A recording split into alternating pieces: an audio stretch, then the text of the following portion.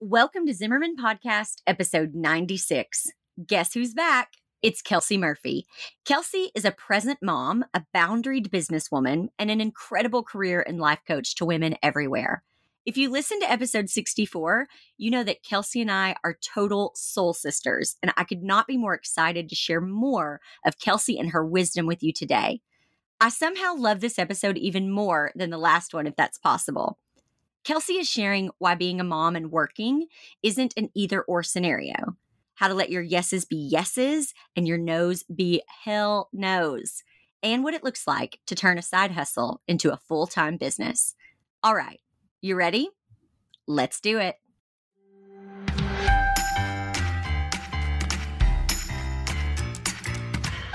I'm Jessica Zimmerman, and this is Zimmerman Podcast. I'm a serial entrepreneur, mom to three, and professional oversharer who has spent a decade building my business and helping others do the same. From wedding floral design to business education, features in Martha Stewart Weddings and Forbes magazine, and even writing and publishing my best-selling memoir, Sleeping with a Stranger, my business has kept growing, evolving, and changing year after year, just like me.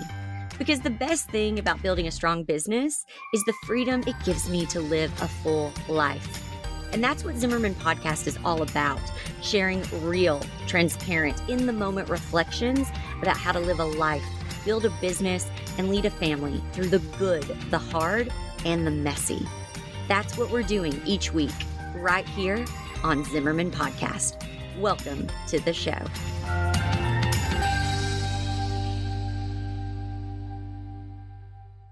Kelsey, thank you so much for coming back on the podcast. I'm so excited to have you back. Oh, thanks for having me. I love chatting with you. This is going to be fun. Okay, so Zimmerman Podcast listeners, if you haven't heard the first episode with Kelsey, go listen to that right now. You can go to the show notes and see which episode that is. We had such a great time talking about how to connect with heroes in your industry in a non-gross way and what it looks like to build an online presence that helps you connect and build your business. Today, we're talking about how to transition from side hustle to full-time business and how to build a business that fits into the life you want to live. So let's dive in. Okay, Kelsey, let's talk about what it looked like for you when you first started your business. How long were you balancing a full-time job and starting your business as a side gig? Oh, it's such a good question. And as you know, I like to be extremely open and transparent. I feel like that really helps people to understand, like, Those are my favorite kind of guests. Those are the only people we want to listen to, are the really honest ones. Right? I'm like, there is no question off limits here. No. So when I first started, there was no lightning bolt. There was no like, oh, this is what I have to do. I know it. I knew it from day one. It was definitely a journey of like self-exploration. And when I started to get kind of the inkling that I wanted to do something different, I was in my corporate job. I was working crazy hours. And for those of you who have listened to the podcast before, you'll hear a bit of that story. But I used to be the advertising director for Nintendo and Elizabeth Arden and GoPro. And I mean, there was like one day where I was fielding calls from Paris and Seattle and Japan, and New York, all in a 24-hour period. It was so crazy and so fun. I mean, I was doing these incredible projects. I was like shooting commercials with like Britney Spears and Bono, and trust me, on paper, it was very fancy. Like at the bars, I had lots of fun things to talk about, but I was very burnt out. And I definitely did not feel like this was my, like, I'm doing air quotes, calling or purpose, right? And I had kind of just acquiesced to the fact that like, well, no one really likes their job, right? Or like, no one really has like a purpose except for those few exceptions out in the world. And those are just the people that wake up in the morning or they come out of the womb and they know like, I'm going to start a bakery or I'm meant to bake cupcakes or, like these people that have these passions. And I just thought, oh, that's just not me, right? But what I realized was I had just kind of buried myself in this job, not in a bad way, but in a way that I was learning. I was learning what it was like to do the advertising world. I was learning what it was like to have a corporate job, to be successful. I was starting to make really good money. So I was learning what that felt like. And I was going through these different iterations of my life and learning more things about myself. And I continuously had these gut feelings that this is not exactly right. But I would kind of shove it to the side because I would be like, no, keep going, like keep the security, keep the paycheck. I would focus on all the good at my corporate job until like you just know, like you start to get pushed over the edge and there's less pleasurable things than there are painful things, right? Like it just starts to feel more and more painful. And that's when I started to get burnt out. And really what happened was I stopped showing up kind of with my whole heart to my job. And I could tell that I was feeling guilty and like a little bit more disappointed in myself. And I was kind of beating myself up. And that's where I was like, okay, Kelsey, you need to make a decision. Like, are you going to start trying to figure out what this next step is? Or are you just going to keep kind of like mailing it into this job and feeling guilty for it? Because that's not who you are. And so I started to dabble, quote unquote, dabble in things, right? I literally I thought I was going to be a marriage and family therapist. I thought I was going to be a massage therapist. Like I literally was at like massage therapy school orientation, sitting in there looking around being like, this is it. This is a job for me. Like I have found it. And then they started to explain the schedule and I realized I was going to have to touch other people's bodies. And I was like, I don't think this is a job for me. Like something about this doesn't feel right. And I looked into going back to business school. I looked into so many different things and I went and shadowed different people at jobs. And I just committed to exploring and testing things out in an actionable way, right? Like that was really important to me because there's a difference between when you're thinking about it and you're living in your head, because then you're just living in this really gray area of limbo. And it's almost like your confidence continues to deteriorate because you're not being decisive. You're not taking any action. And you start to think the only action I can take is just to quit my job and kind of like jump off this cliff when that's not the case. Like the action you can take is to show up at massage school orientation if you think that that might be it. Because once you get there and you decide this is a yes or a no, your confidence comes back because you remember, oh, I can be decisive. Oh, I can make decisions, but you do have to take some actions first. So I started being really actionable about my exploration. And then I ended up going to this like free coaching seminar for a day. My husband and I were traveling and we were out in London and I had never been to London before. And it's one of his favorite towns. And we were just like so excited to go there and have been talking about it for months and months and months. And the day before we go, I find this like janky, like free coaching seminar online that's going to be in this like weird area of town. And I'm like, hey, I think I want to go to this. And he just looks at me and is like, are you for real? Like we have tours booked, like we have friends we're meeting at pubs. Like, what are you talking about? And I'm like, I don't know, but I just feel like this seems really interesting. Maybe it's happening for a reason. I don't know. There's just like this weird thing inside of me that's saying you should go. And I've committed to being on this journey of exploring what my next steps are. And he was like, okay, you're crazy, but go for it. Like, I will be on the big red bus. Like, you go to this weird hotel, and go to your weird coaching seminar. And I went, and this is, one of the many routes that I was exploring. And when I walked in there and when they started talking about coaching and the human psychology behind it and how our values and beliefs play this role in operating like our internal system and our external system, I was instantly like, this is it. Like, this is so important to how we show up in the world. And why are we not teaching this in schools? Why are we not understanding this more? And that feeling of being like, I don't know what the future looks like. I don't know what the business looks like, but I know that something about this feels so right for me. It's like, that was my mini lightning bolt, and that's when I was like, okay, now I can make the decision that exploring a business in this vein is what I need to do next. And then that's when I went on like the journey of like, okay, now what is like a coaching business look like? What kind of coach do I want to be? Like, how is that going to like look as I now leave and pivot out of this corporate job? And even that journey, what then took another year or two of exploring what kind of coach I wanted to be, exploring what I wanted my business model to look like. Did I want to do one-on-ones? Did I want to do masterminds? Did I want to do online courses? I would say it probably wasn't till about 2 years into that till I was making the same kind of, really good money that I was making in my corporate job. And because that was important to me, I wasn't going to be able to just leave and, do a business where I was making like, peanuts. Like for me, it's always been important to be financially independent. So I wanted to create a business where I could work kind of part-time hours, to be honest, because I wanted to be available to my kids and I wanted to be so present for them, show up at the field trips, drop them off, pick them up. Like that was key for me. But I also wanted to be making at least the amount I was making in my corporate job, if not more. And so until I got to that point, it was probably about 2 years. And so throughout that 2 years, I did my coaching business, but I would also, I think I picked up 2 freelance jobs for like a few months. Like, so each freelance job was like 2 to 3 months.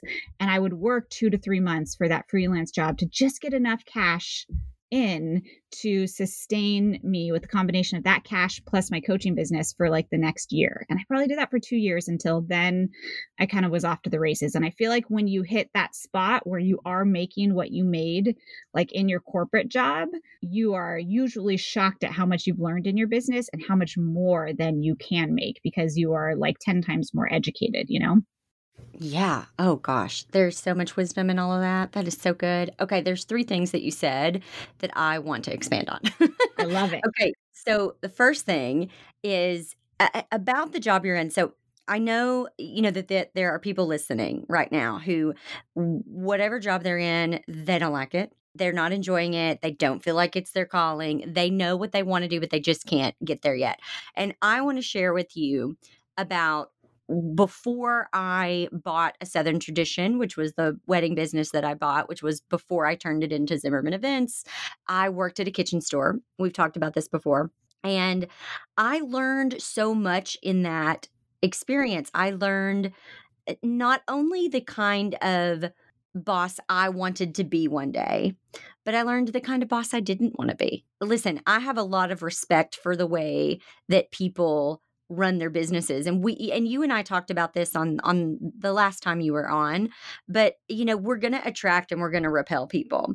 And I think if you're building a business, you definitely want to attract your kind of people, because it's really hard to work with people that you don't get along with, or that you don't see things the same. And I think oftentimes that's what's so hard about a business that we don't own ourselves. That's one of the best things about owning my own business is I get to handpick who I work with. And if it's not a good fit, then we can say goodbye.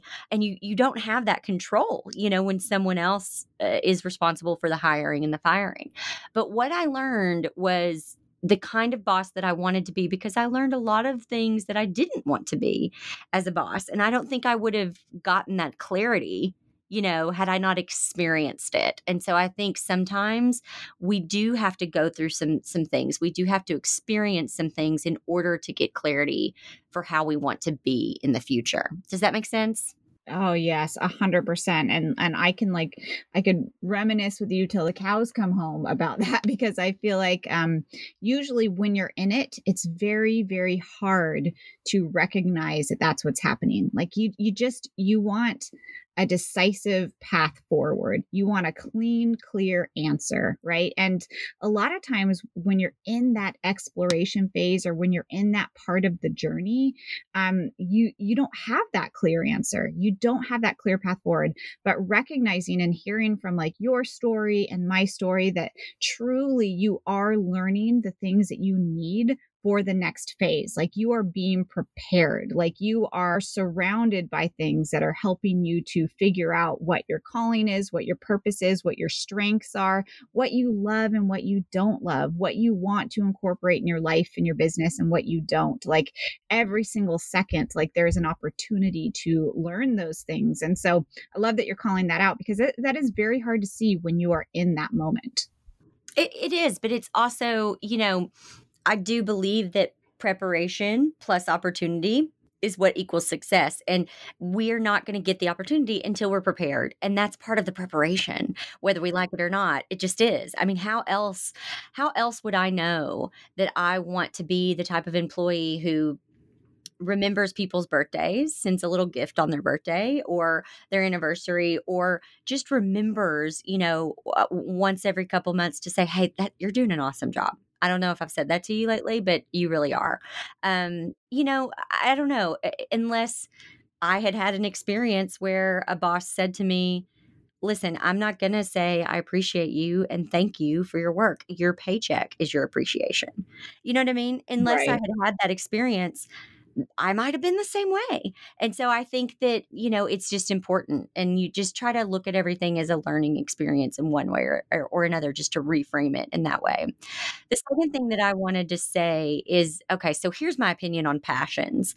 And here's what I think. And I can talk to you about this because you're also a mom. You have a 3-year-old and a 3-month-old.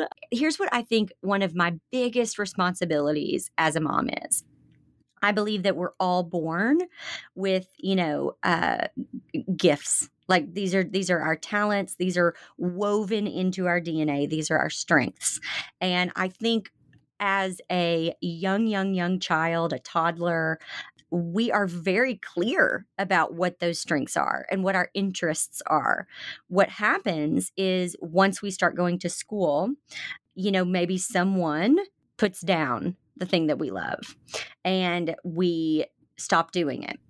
My responsibility is to watch my children and to see, okay, Stella, she loves art. She loves art. I mean, that girl, we have a freaking gallery in our home because she paints so much art and she's drawing pictures and she loves every type of material. I mean, I'm talking chalk, crayon, colored pencil, marker, paint. I mean, everything. If you can make something with it, she's doing it. My son Perry is obsessed with building things, whether it is Lincoln Logs or Legos or those magnets. It's all he wants to do is build things. My son Zeke is very inquisitive and he's very all about the facts. He knows all these things about dinosaurs. He knows all these things about the solar system. I mean, the kid, he loves to read. And so if at some point he stops telling me, what really are kind of uninteresting facts, but I mean, he loves them. So, I mean, if at some point he stops telling me about gravity or the solar system or about dinosaurs, I'm going to know something's up, that somebody told him that that's weird or something. And listen, it's uninteresting to me, but it's interesting to me because he finds it so interesting, which I do love that. I love anybody who's they're not ashamed of their passion or their love for something. So that I love. Now I can only hear so much about the solar system, but I mean, my son Perry, if he stops building, or my daughter, if she all of a sudden stops drawing, I'm gonna just inquire about that. Hey, I noticed you're not drawing as much. Did something happen? Did someone, say something to you? Because what we start to do is we start to bury it. And then what happens is once we're 18 and we're told, well, you have to pick what you want to do in the world. What are you going to do to make an income and to build a life for yourself? We're like, I don't know. And we don't have any passion. I don't have a passion. All these people have passion. I don't have passion. And I just don't believe that to be true. I just think that we have suppressed it.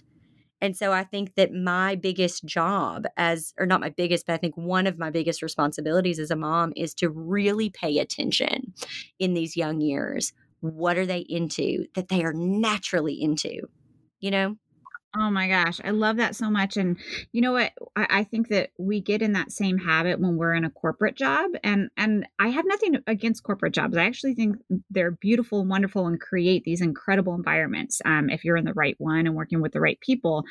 But sometimes because we're working for someone else and we're working based off of what they need and want us to do, and we're getting rewarded and praised and affirmed based off their to-do list, we shove our to-do list to the side. And our to-do list often can be filled with passions, right? Oh, I wanted to sign up for that Italian class, or oh, I wanted to go join intramural soccer. I wanted to do these things, but I'm going to shove those to the side because they're not as important as getting my to-do list done for my boss and getting that raise and moving forward in this, because we start to program ourselves to recognize that money is really important, and we probably go through experiences in our life where we see the downfalls of not having money, and we get really scared. And all of a sudden, as we get older, we have these life experiences that are teaching us to focus on success, focus on money. And I'm not saying you shouldn't, because they're actually really important pieces to the puzzle, but we start to get solely focused on that and we lose ourselves along the way. And it's like all of a sudden we wake up 3 years later and you're right, we get in that place where we don't have passions, we don't have hobbies. And it's because we've been shoving them to the side as insignificant, unimportant, silly, quote unquote hobbies that are secondary, right? And I think the reality is we then end up in a job we're not happy with, we don't feel fulfilled, we're not confident in ourselves, and that bleeds into the rest of our life. That bleeds into our marriage, that bleeds into the way that we feel in relationships, that bleeds into our ability to wake up in the morning and be excited and feel productive. And so this idea of going out and reigniting, what you loved as a kid, like re-stimulating that, like we're in charge of that. And that may be very different than what you like to do as a kid, but most likely, especially like if your daughter is giving up painting and drawing, as long as she's still creating in some sort of way, like if she is like, yeah, like, I don't know, I think that colored pencils, I'm not into it anymore. Like maybe she just outgrows it. But if she's like, I'm into this other piece of creation or creativity, right? It's like, then oh, okay, cool. So you've evolved and you're learning who you are in this stage of your life, but you're still making time for that and you're still following that. And that's going to fuel you internally. I think as adults, we kind of like skip over many, many years and then we tap into it and we're like, well, yeah, I really used to draw with colored pencils when I was a kid, but nothing about that seems appealing. It's like, that's okay. But there was a piece of you that loved to be creative, that loved to create. Like what at this stage of your life feels exciting to create right now? And that's what you have to tap into and be actionable around. And that's what's going to like reignite those passions, Right, totally. Yeah, and it's not to be taken literally. It's just to look at, what is the interest. Yes. And which I think is yeah, like I said, one of my biggest responsibilities is to make sure, because that doesn't go away, that strength, that interest. Okay, so when I have someone who is going, they're about to leave their full-time gig and they are about to step into, their own business. The countdown is on. They are leaving that job and they are doing it. They have set the hard deadline and it is approaching. I tell them, you've got to prepare, prepare, prepare. And there's 4 things that I tell them to do, but one of those things is to get their website completely done. Like it needs to be a winner. Because I really believe that no matter how people find you, whether it's personal referral or through social media or whatever, they are eventually going to land on your website, and that your website should really act as a 24-hour a day, 7-day a week employee that is answering people's questions and telling people, what you do and how they can get a hold of you and everything. So what role does your website play in your business? I know you're a mom with kids, and does having a strong online presence save you time, so you can do more work in less time while having a website that's working for you 24/7? Oh yeah, 100%. I'm going to lean heavily into that, and I love that that's what you're teaching and telling people, because in this day and age, this is where people are going first, right? The first thing they're going to do is Google you, and when they land on that site, what a beautiful opportunity to connect with other humans. Like it's such an amazing opportunity. So for me, having the things on that site that I want to, communicate immediately. And we spoke about this in the last episode that we recorded together, but it's really important to me that I connect with someone emotionally first, and then I lead them down the journey of going deeper with me, right? And that emotional piece is who I am. That's my story. I am sharing all the vulnerable things about what happens inside of my house on a personal level, what happens inside of my house on a business level. And that's just my brand, right? Like that's just what I like to do. There's certain elements of that when I speak about, other people really connect with. And so for me, it's so important to have those different pieces on my site. And then after each one of those pieces, allow someone to go deeper, whether that is, okay, if you're into this, you're going to love this business plan that I have. Okay, if you're into this, you're going to love getting my emails about how I killed my daughter's caterpillars. Like if you're into this, you're going to love this next step. So my job is to make my audience's life easier. Like I want to simplify, I want to solve their problems. Like you can do that in so many ways on a website. Like it can be working so hard for you while you sleep. And it's a pretty easy thing to get up and going.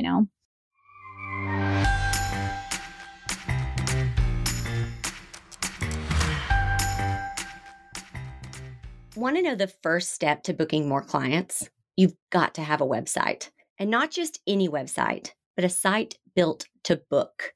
If you're just starting your business, you're probably wondering how you can share about your work, gain clients, and start making money. The answer to all of these things is your website. When I first started my business, I didn't have the money to pay a professional brand expert to create the brand you see here today, but I didn't have to. I used the resources I had to invest in my business and create a brand that would attract the type of client I wanted to work with, supported by a website that was built to transform searching brides into lifelong clients. If you want a simple guide to how to create a site that books without having to invest thousands in a branding expert before you're ready, you need a winning website. To learn more, go to zimmermanpodcast.com/website. That's zimmermanpodcast.com/website.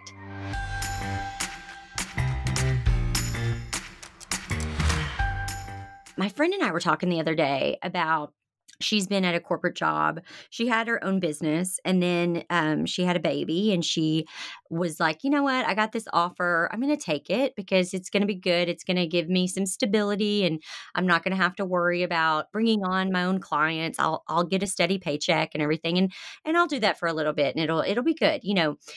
We all know what that's like when we try to talk ourselves into something, right? Oh, yeah. But but it did sound good. It did. I mean, listen, I've tried to talk myself into living in Arkansas for years. I'm like, well, the cost of living is low, and so we can travel the world. It's like, okay, but you're not really supposed to live here, so it's probably time to do something. But so she's takes on this job, and she stayed in it far longer than she really should have. Now looking back, she's like, man, I should have left, a year ago. And she goes, but it's really hard because she said, as a woman, I say things to myself like, okay, well, you just can't get your feelings hurt like that. This is business, or you can stick this out. You can do this. Like you can, I mean, don't be so sensitive or, whatever. And the truth is that's true. I mean, that is hard. We do say to ourselves, we should be able to do this longer, or why are we getting upset or anything? But the truth is I think you've got to be in an environment, whether it's a corporate job or your own business or whatever, where your strengths are not only being used, because that's a big thing. They've got to be used. I mean, that's why people get miserable in their jobs, is because it feels like work. Because if you're using your, God-given strengths, those gifts that are woven into your DNA, then it doesn't feel like work. But so not only should your strengths be used, they need to be celebrated, or at the very least appreciated. And I think what was happening for my friend is she's got a very unique and incredible set of gifts, but they just weren't appreciated. People wanted her to fit into this box instead of this one. And when you stay in that kind of environment for too long, it just isn't good.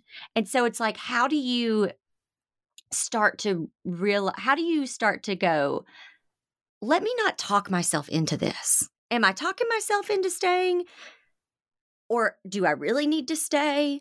Or is this really my gut telling me that I need to go? And how do we differentiate that? Because what ended up happening to her is, it got ugly in the business that she was in, and it got hurtful.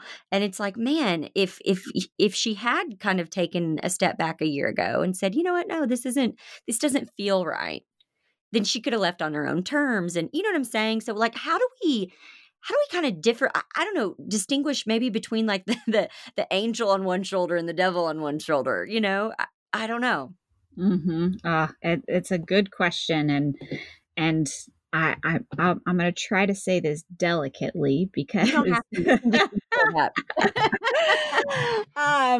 I'm going to say two things. Like, if it feels off, even a little bit, Yep. it is. Mm-hmm. Like if it feels off, it is. And I know it's hard for us to trust ourselves, especially when we have been in and out of a job or in and out of that feeling of, is this right? Is this not right? We've been going through highs and lows. We've been going around in circles. It is very hard for us to trust ourselves. But I will tell you, if something feels off, it is. And, to follow that up, if it's not a hell yes, it's a hell no. Like that is the way you have to start training yourself to think. And the scary thing about that is that then turns it back on you, and you recognize like you're actually saying like, and this is in relationships, this is in jobs, you're actually saying, well, there's actually something about me that makes this not work, right? Like this maybe could work for other people, but I am, kind of lazy, or like, if you're talking about a relationship, and I know this personally because I did this for so many of my relationships before I ended up with my husband. It's you stay in something that's not a hell yes because you're like, well, I'm kind of difficult. Like, well, I'm a little crazy. So like I get it. I'm not going to have that perfect partner that these other people have. Like, I'm just always going to have a tumultuous relationship, right? Like, I am emotional, like I am a crier. So I'm just always going to have these kind of okay relationships. They're not horrible relationships by any means, but they're not like, oh my gosh, this is amazing. How did I ever get so lucky? And that is the kind of marriage you should be in. And that person is out there. And the same exact thing goes for a job. Like, I really believe jobs and businesses are the same as finding the one, finding, like it is out there. If you are not in that right now, it's just because you haven't found the right one. Like, you haven't found the right one. And so if you're feeling that, what I usually recommend people do is, instead of just staying in this kind of like woo woo place of like, okay, it's off, but now what do I do? Like, okay, so you're telling me, like, if someone's listening and they're like, okay, I feel that offness, like I feel like it's off, but I don't know what to do next. Like, the next thing I would do is like own the situation, like call a spade, and then put some parameters and benchmarks and timeframes on things. Like, be able to say, like, maybe in your friend's situation, like, or in a situation where there's this really great opportunity that comes up, like, you have to call a spade. You can say, this is a great opportunity for these reasons, right? It's going to provide me this amount of money to be financially stable so that I can do this other thing and go find my passion. Or it's going to be such an easy job for me that I'll be able to give it 100% for these hours. And then every morning I can spend 2 hours continuing to look for the job that I really want to do. Or I am going to do this, but I'm only going to commit to it for 6 to 9 months. And I will feel really comfortable at that time walking away. This is the kind of conversation I would have. I'm going to write it down so I remember that is the role of this job in my life. And I think that when you get really clear about those things, you call a spade, then you allow your brain to not feel so guilty about like, like going back into the bad relationship relationship, like you recognize, at least from a job perspective, like this is going to be a bridge job for me. I'm going to commit to it for X amount of months, for X amount of dollars. And then my job is at the end of 6 to 9 months to have done enough actionable things to be able to hit go on a dream business or a dream job, or to know and have the connections that I need to make an industry jump, or, to step foot into a different kind of a company. That is what I think is really important, is that we start in that gut internal GPS place. Like if it's off, it is. If it's not a hell yes, it's a hell no. And once you own that, then you call whatever your situation is, you call spade a spade, and you put some parameters on it. You put a time frame on it, you put a money number on it, whatever you need to make that like a little bit more tangible and create a plan around that. Yes. Also, can I just say, I've said it before, but I feel like you and I were separated at birth or something, because I am just everything you say. I say call a spade probably 19 times a day. So I love it. Okay. So I think, yeah, you've got to stop making excuses. I think you have to do the physical test of how does this make me feel? Asking yourself, okay, let me just imagine that tomorrow I have to go into work. Like, how does your body actually feel? And then asking yourself, okay, if tomorrow I did not have that job, if I did not have the responsibility to go to that job, how do I feel? And I think when your body starts to relax a little bit, I had to do that. I have a building downtown, a big 6,000 square foot building, and I've had it for over 10 years. And I got this feeling last summer that I was supposed to sell it. And I was like, no, I'm not selling it. That's like part of my retirement. I mean, I thought I would hang on to it forever. And when I did that exercise, the thought of not owning it anymore felt so freeing, which was able to kind of tell me, okay, so stop with the excuses. Stop with saying you've got to keep it because of this. That's not the only way you're going to make a retirement. You know what I mean? Like, in fact, if you let go of this, you could probably make a bigger retirement doing something else, since you don't have to focus on this. And then I think the biggest thing is setting a hard deadline and just being committed to that. Like, it's not about motivation, it's about commitment. And so if you say, June 15th is going to be my last day, it needs to be your last day. Like, stay committed to it. Yeah. And even just putting a timeline on it, like teaching your brain to operate in that kind of a way, to be able to be led by your feelings and then not stay in your feelings, right? Like you can't just be like, this is off, but now what's next? And I'm kind of scared and like, I don't really know. And you know what? I'm just going to stay here. Like that's what happens, right? When you stay in your feelings, you're like, oh, well, maybe I could do these things. I'm not really sure. It's like, okay, own your feelings, go there first, 100%, but then get actionable, right? Like you have to go into that actionable place. And the best way to start doing that is like put pen to paper and to say, okay, well, if this is a bridge job, if this isn't my end all be all, what would a plan look like? How much money could I save in the next 6 months? And what could I start doing for 1 hour in the morning to get to the place that I want to be in 6 months? And what does that date look like? And maybe you set yourself a personal date, like at a spa with a glass of champagne in your journal for 3 months from now, to evaluate how far have I come in 3 months? Like, what is my progress in 3 months? And when you start putting those those accountability dates on the calendar, those numbers, like for you, like even with the retirement thing, it's like, oh, this is part of my retirement. It's like, what does retirement actually mean? How much money do I need to make? Are there other ways to make that feel more exciting and joyful to me? Like you start asking and answering these questions. And again, if you just stay in that kind of like woo-woo feeling place, you're not going to be able to put pen to paper and create a plan and be actionable. But for you, which I'm sure you did, you were like, what does retirement mean to me? Like, what do those numbers look like? And what am I going to use those numbers for? Like, what creates the most happiness for me? And what kind of money do I need for that? And is there other ways for me to create that feel more exciting? And once you start jotting those things down, you're like, oh my gosh, there are other futures out there for me that feel way better, that feel way lighter and easier. And that is the goal, right? To find the job, to find the path that's easy for you, but allows you to make the most impact in the world, to be your best self, to show up in a way that you're so proud of, you know? And you know what's really fascinating for me? A month after I decided, okay, I'm done with the building, I'm going to put it up for sale.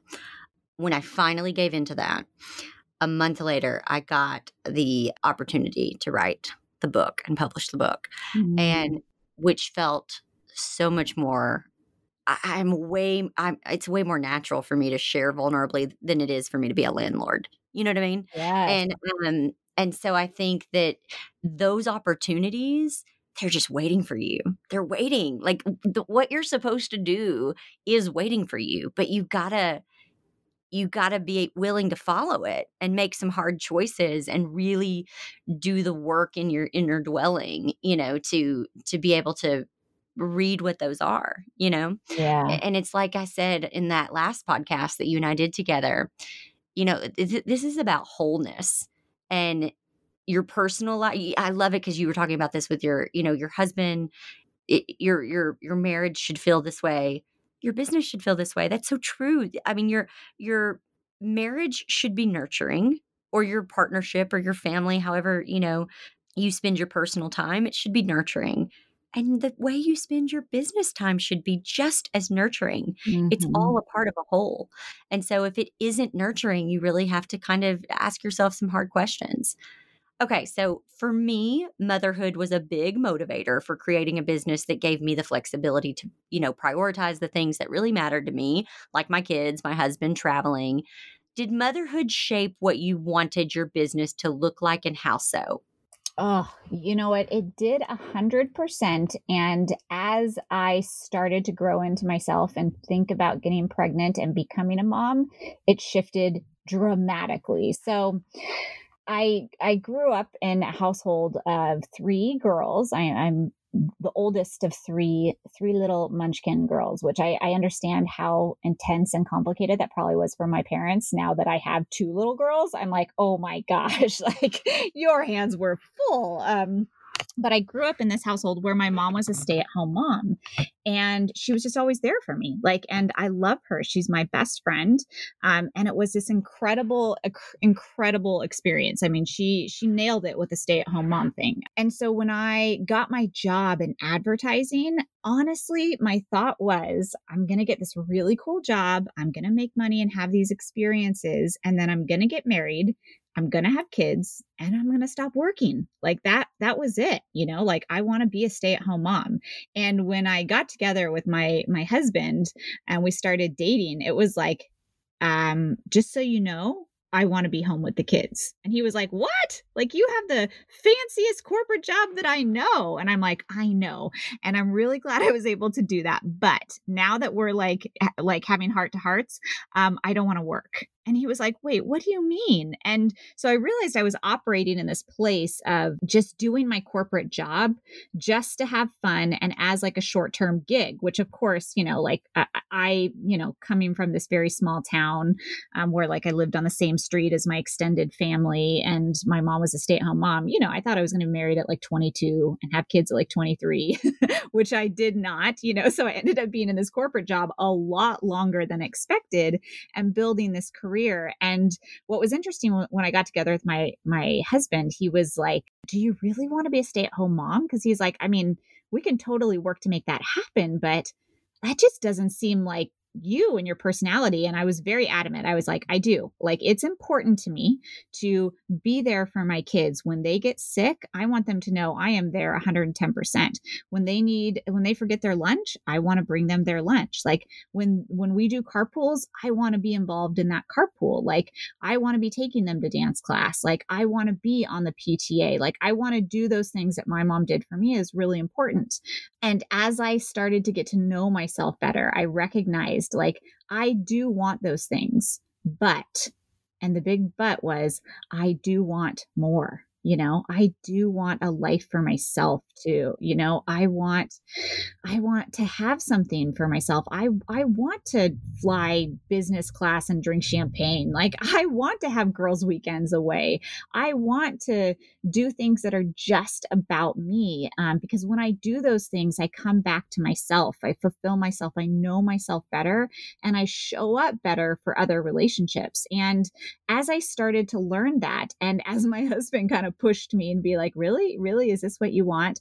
I realized that the kind of life that I wasn't gonna be happy or satisfied in one or the other. And all I saw in the corporate world, to be honest, was a lot of people that said you could have one or the other. You could be a stay-at-home mom, and then you could go back to work if you wanted once like the kids got older, or you could work and just figure out a way around that and try to get home a little bit earlier if you could, but you needed to allow that time for your career to progress, like, right, you couldn't take time off and then go back to it. It'd be too difficult.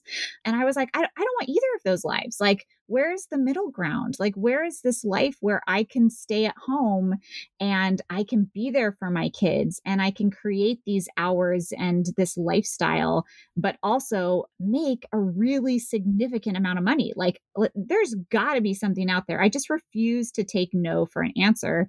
And so I went on a journey to figure out who was doing that. And that's when I started to learn about these online businesses that were allowing you to be impactful and connect with humans and put beautiful content out into the world, and also make a lot of money, and also have the freedom and flexibility that you needed and wanted for your schedule as a mom that wanted to be at every single zoo field trip. And so as I learned that that was a possibility, that's when I started to light up, and that's when I started to craft and create a lifestyle and a business that lined up with that. And I will tell you, that for me is one of the turning points in my life, not just because I was able to create this lifestyle where I do get to be home with my kiddos. And also I do get a break from them to do stuff that is only selfishly fulfilling. Like, I get to do both of those things because it makes me a better mom and partner and human.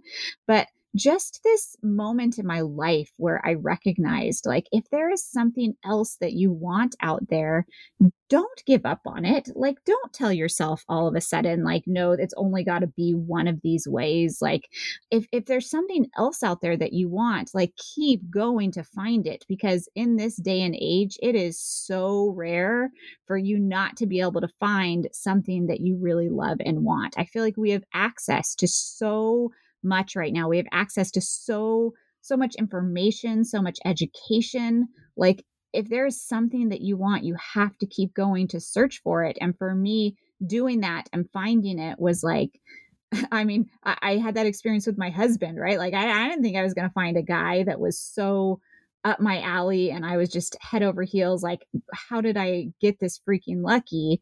And then I did. And it was like, oh man, this is opening up so many doors of possibility. And then when I found this in my business, and when I had people coming to me being like, how did you create that? Show me. I was like, oh yeah, I could totally show you how I did this. And then that ripple affected, right? And that's how like my business started to grow.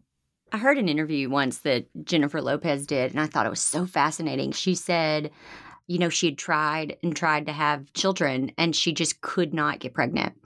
And she said to her dad one day, she said, I guess, and I've kind of thought this all along, that, I have this wonderful big life, and I'm a singer and an actress, and I have this big life, and maybe, I don't get to have both. This is what I was given, and I just need to be appreciative and grateful for that. And her dad said to her, why can't you have both? And quit thinking that way. Think that you are deserving of both. And that really kind of hit her like a ton of bricks. And she started saying that to herself every day, like, I do deserve to be a mom and have this life, and I can do both and do it well. And it wasn't too long after that she was naturally pregnant with twins. Isn't that amazing? Yeah, it really is. It is really so much to do with your mindset. And I think, we just have to come from a place of abundance, that we deserve it all and we can have it all. And Yeah. Yeah, I love that. So, what does your work schedule look like? What freedom do you find in not working a traditional 9 to 5, Monday through Friday schedule? Yeah. So, I mean, depending on when people are listening to this, right? Like, I think schedules pre COVID, post COVID may vary a lot. But my schedule typically is I don't work on Mondays and Fridays at all. And then I work on Tuesday, Wednesday, Thursday. And usually that's from about like 9 to 3 ish, right? So, right now, my daughter is in preschool, so I'll take her to preschool on Tuesday, Wednesday, Thursdays, and then I hang with her on Mondays and Fridays. And Mondays, I typically hang with her and we do kind of normal stuff. We do meal preps and we do errands and we do things around the house. Like one of my favorite things to do is go to the grocery store with her, which most people are like, "Oh, please do not make me go to the grocery store with my child." And I totally get that, but I've been doing this since she was a newborn, right? So we've been going to the store together since she was tiny, and it's just like this really cool thing where we look at the zucchinis and we look at the bell peppers and we talk about what color they are and where do we think they came from and if they're on sale and the way the numbers look. And it's just this really cool experience that we've always had because it's been important for me to have these Mondays where it's just like, this is normal life. This is just what we do. And then Fridays are always something fun. Like we will go to the zoo or we will go have like a picnic or go to the beach or do something really kind of just fun and spontaneous on Fridays. So for me, that's the way my schedule looks. And to be completely transparent and honest, there are times where I will take a couple hours on a Saturday and I will go work, but it's usually because I want it. It's usually because I'm looking at my husband being like, "Hey, can I steal a few hours just to myself at a coffee shop?" And he's like 100% yes, you know? And so there will be some times during the weekends where both him and we will steal a couple hours for ourselves. And we also love that. And I think that even makes us more attracted to each other, that we want just like a few hours to just be us. You know, sometimes it's to go for a run. Sometimes for me, because I love my work, it's usually to go and do a couple hours of work. But I don't always, like, most of the time I'm not working at night. Most of the time I'm hanging with my husband, feeling usually pretty exhausted from taking care of kids, but like winding down and hanging with him, unless I'm working on a really fun project that I'm like in love with, and if I'm like, oh, super excited and in love with a project, then I jump into it at night sometimes. And the fun part about it is my husband has total insight into my business. And so if it's a project I'm really excited about, I'm usually sharing that with him, and either we're kind of like dabbling in it together, or we'll like work alongside each other. Like maybe I'll be working on my, something for my podcast and he's working on something else, like learning Spanish or something that we feel like is making us kind of like better people. So, but for the most part, I usually just work Tuesday, Wednesday, Thursdays. I think there's a lot of freedom in knowing how you individually work best, and it's not always gonna fall into, the traditional format. If there was one thing that you could tell the Zimmerman audience about creating a business that works best for them individually, what would it be? Yeah. So when people start thinking about businesses, I think that they want to create or they want to begin to build. I think sometimes it's cart before the horse, where people are thinking about the business. And I think that you have to start with your lifestyle, and you have to start with understanding what kind of lifestyle do you want? Like, what's really important to you? What lights you up and gets you excited? Everything from like, what kind of hours do you want to work? What kind of freedom and flexibility do you want to have, to like, what types of things do you want to be doing? Like for me, I'm a total introvert and I love to have like one-on-one conversations.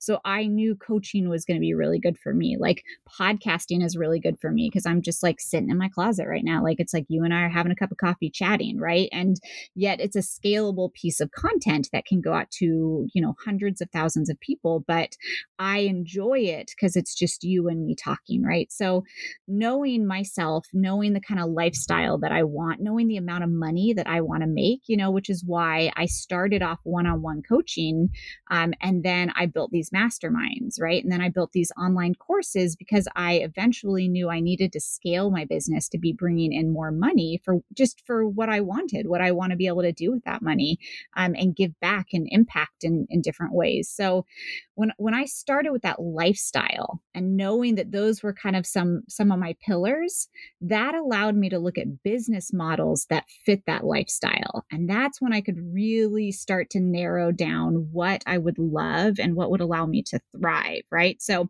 I always start by doing a 3-year manifesto.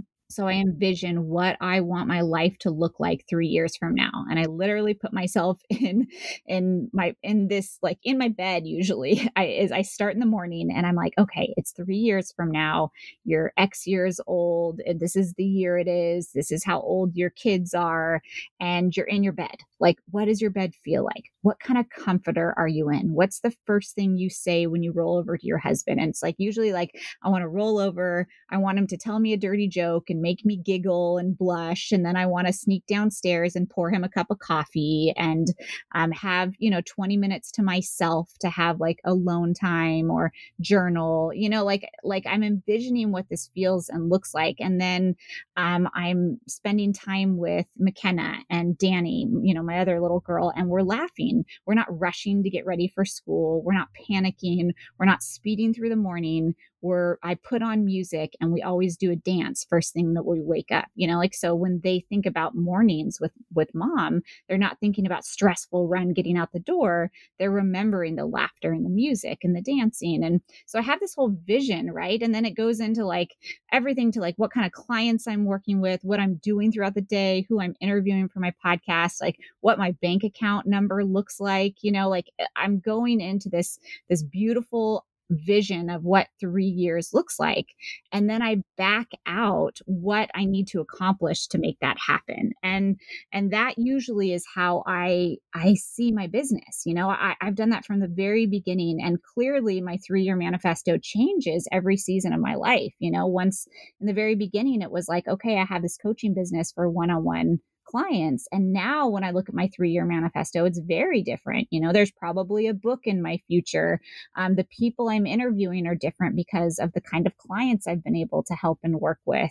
Like the money in my bank account's very different now in the next 3 years in my 3-year manifesto than it was before. And that then is influencing the kind of business model I am creating, right? That's influencing the fact that I'm not working with so many one-on-one clients.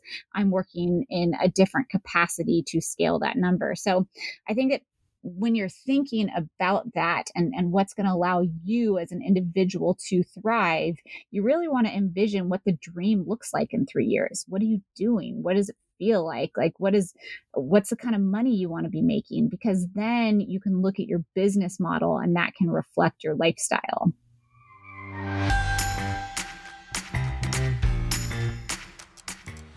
If you want to build a great business or live a good life, you've got to plan for it. Every year, I take a whole month to reevaluate the past 12 months and figure out what worked, what didn't, and how I can create a life I love for the following year.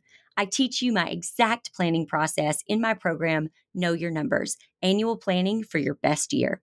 If you want a free training to get some tips on planning your best year yet, go to zimmermanpodcast.com/knowyournumbers. That's zimmermanpodcast.com/knowyournumbers.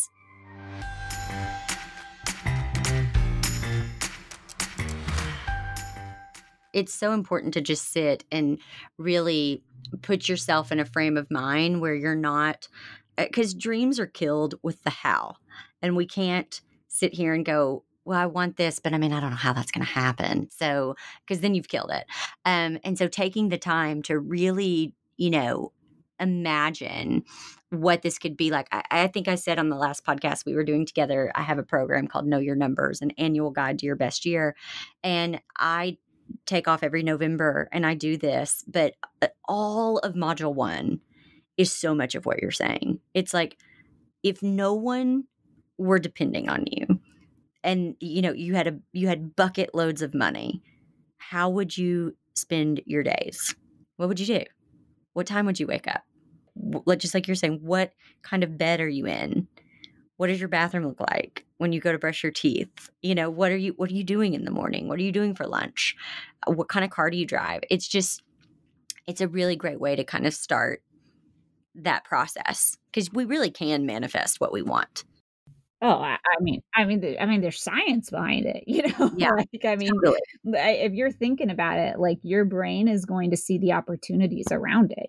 So it's like, it feels very woo-woo and it feels very soft skill, and it is one of the main things every successful entrepreneur does, is they see, envision, they put it on paper, and they see it and talk about it and like live it and breathe it until it becomes so clear to them that that's a possibility, that the only opportunities that they see now are things that are going to lead up to that vision. So yeah, it's not even a nice to have. It's something I feel like all of us have to do. Absolutely. I couldn't agree more.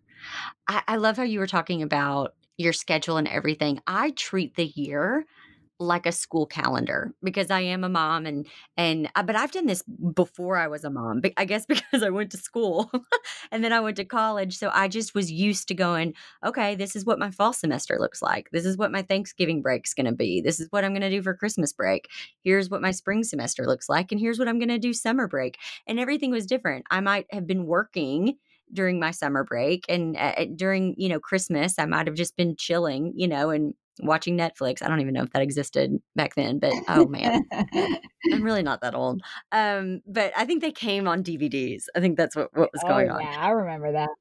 But then like maybe my spring semester is lighter, but my fall semester is really heavy. And I do the same thing because I don't want to set myself up to go, this is going to be my schedule. These are my work boundaries or whatever forever, because it's just not realistic. And so I kind of am able to go, okay, here's the project I'm working on right now.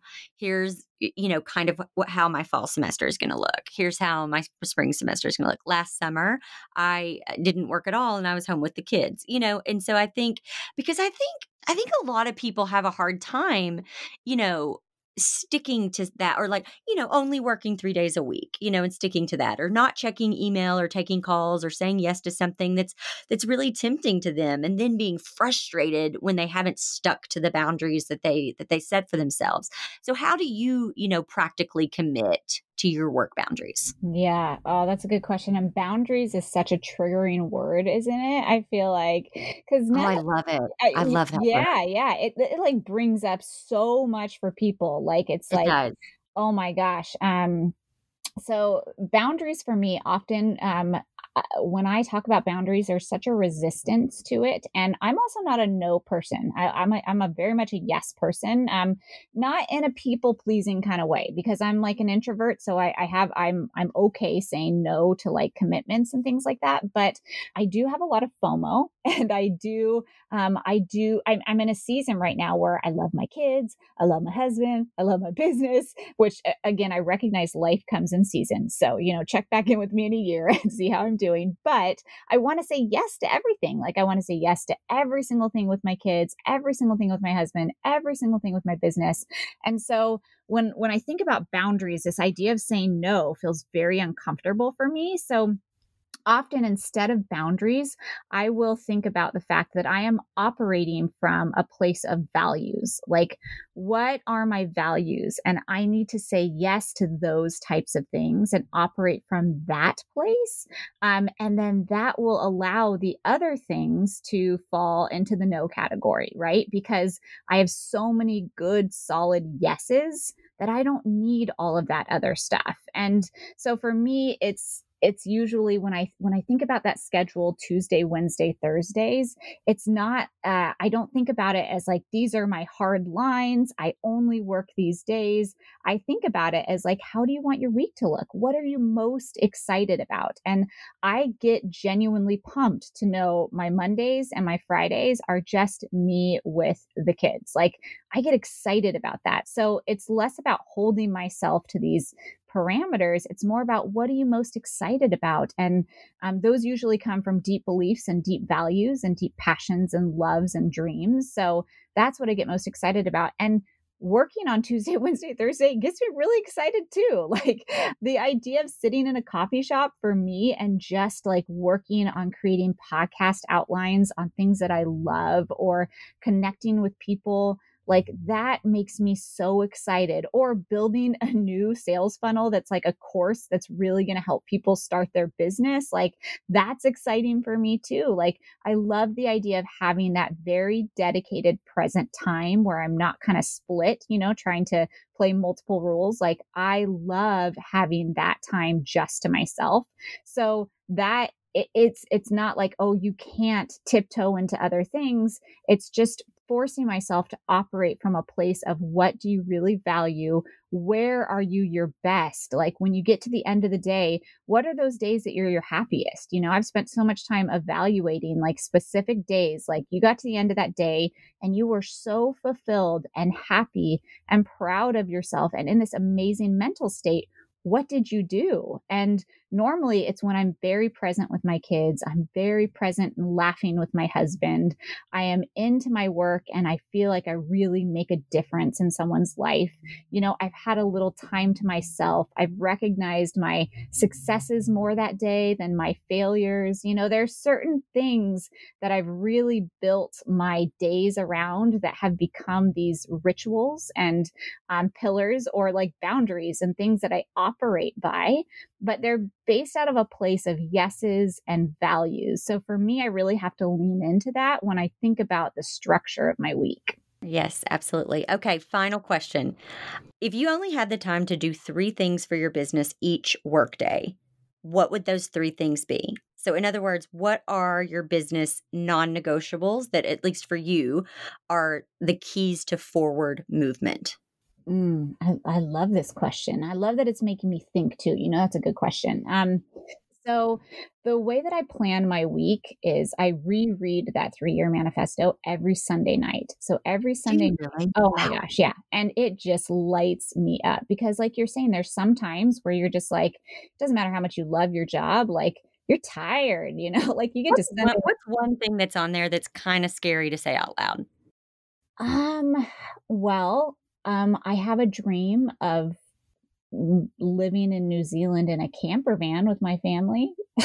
So Kelsey, Kelsey, I'm I'm telling you, we are cut from the same cloth.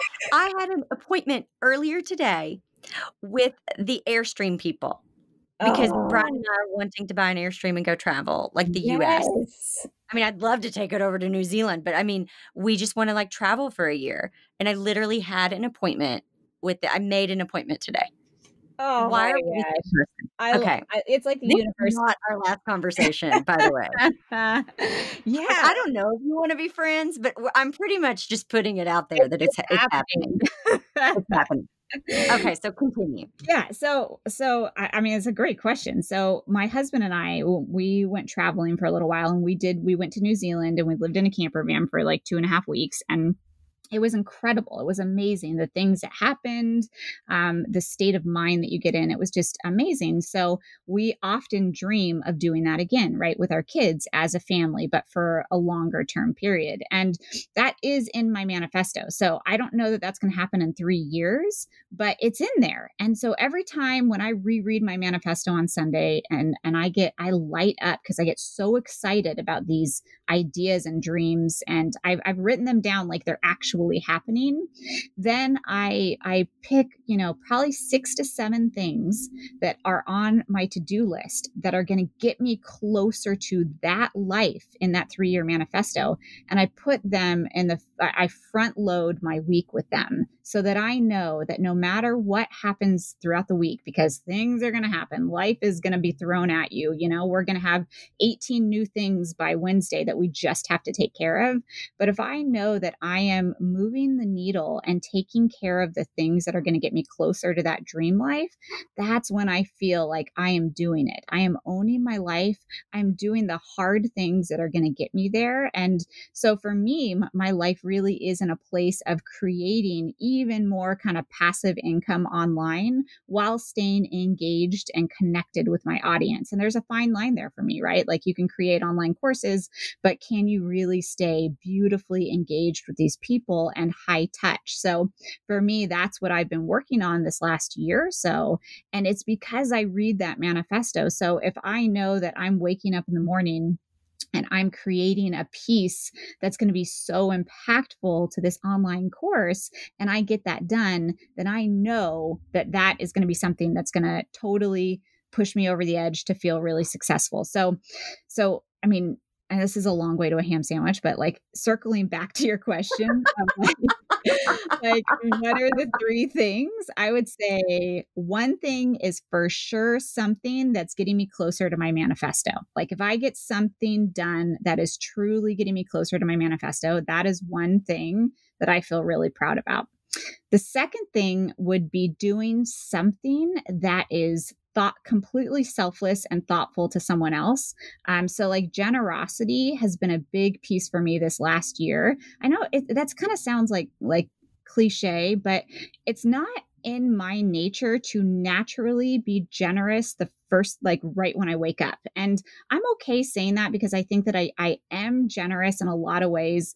At the end of the year, we're donating a ton of money every single December, but I almost feel like generosity can become an afterthought, and I want it to be the first thing I think about. And I almost just want to like learn to innately check it off my list. So I have tried to incorporate my morning routine doing something generous, even if it's like for 2 minutes, if I'm making a connection, if I'm making an introduction, if I'm sending a text to my cousin who lives in the Midwest, like whatever that is, I just want to start and have one generous thing that I do. So one thing towards my manifesto, one generous thing. And then for me, at the end of the day, it's thinking about the things that I'm proud of about myself. And this has been a life-changing thing for me in the last few years.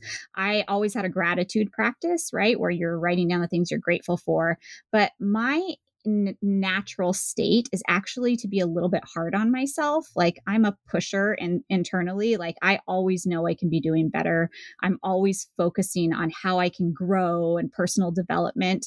And the only problem with that is that I focus on all the things that I could be doing better instead of focusing on the things that I'm doing really well. And so when I get to the end of the day, I'm always like, I could have done these 19 things better. Man, like I can't believe I lost my patience with my kid. And I just don't go to bed feeling good. I don't sleep well. I don't wake up the next morning a resilient, confident, happy person. And so what I've started doing is I go to bed at the end of the day and I write down 5 things that I did that day that I'm really proud of about myself. And it might be like, hey, you woke up on time and didn't hit snooze. Like they may be very small things. Or hey, you showered today. Good job. But if I can train my brain at the end of the day to say like, hey, like you are doing a good job, like hang in there, like you'll do better tomorrow, but look at all these things that you did today, then I'm going to be a better mom. I'm going to be a better wife. I'm happier. And so I think I would say those are my 3 things, like something that's going to get me towards my manifesto, something purely out of generosity, and celebrating the things that I did that day. That is so good. I love that. Gosh, I just love it. That's such a good answer. Okay. We've had 2 incredible podcast episodes with you. I mean, maybe you should just be a permanent guest. I love it.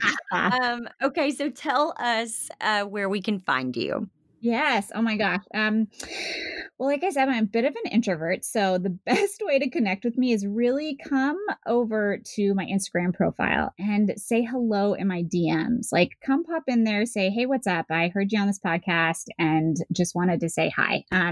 That's where you'll really get me and my true self. And plus, if you follow me on Instagram, you'll be able to see the good, the bad, the ugly in my Instagram stories. It's very raw and honest. But other than that, you can find me at kelseymurphy.com.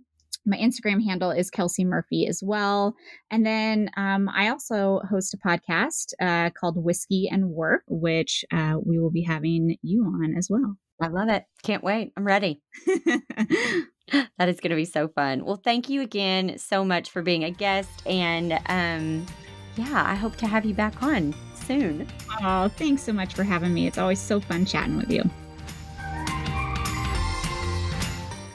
I wish y'all could have seen me when I was talking to Kelsey. I was like a bobblehead, nodding along to everything she was saying. Kelsey gave me such helpful, specific, strategic insight into what it can look like to be a working parent. One of my favorite takeaways from our conversation was that if you look first at your life, what you want, what your boundaries are, what your needs are, then you can find a business that is a good fit for you and gives you the freedom and flexibility that you need. If you want to hear more from Kelsey, make sure to check out our first episode together, Zimmerman Podcast episode 64. I'll see you back here next week, right here on Zimmerman Podcast.